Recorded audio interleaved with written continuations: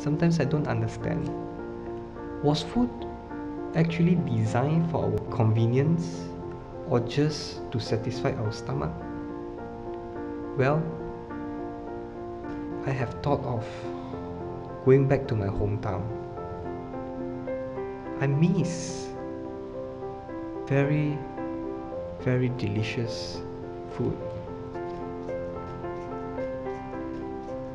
Penang, my hometown, it is filled with values in tourism such as rich culture, traditions, and not forgetting variety of delicious foods.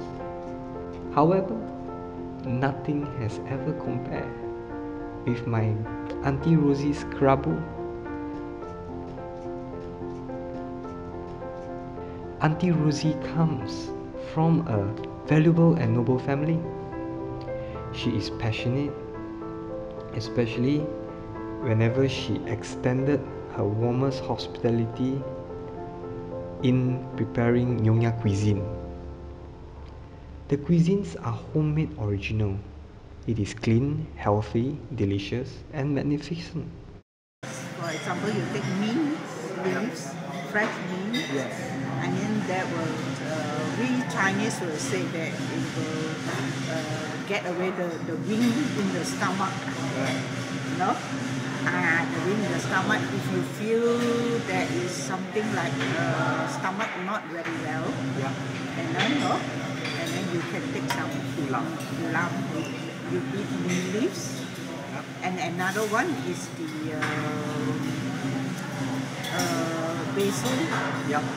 The local basil leaves, that is very good for that purpose also.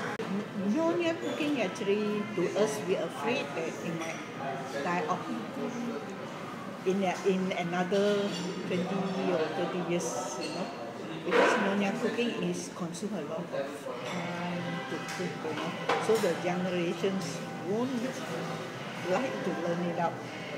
For instance, my children also like to eat and also they want to cook. So we're afraid that it might die off.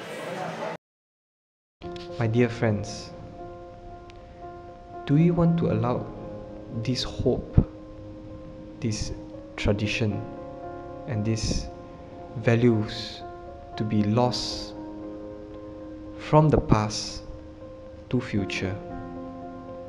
Bear in mind, it is a healthy food and it is our root and our origin which has formed what we are today.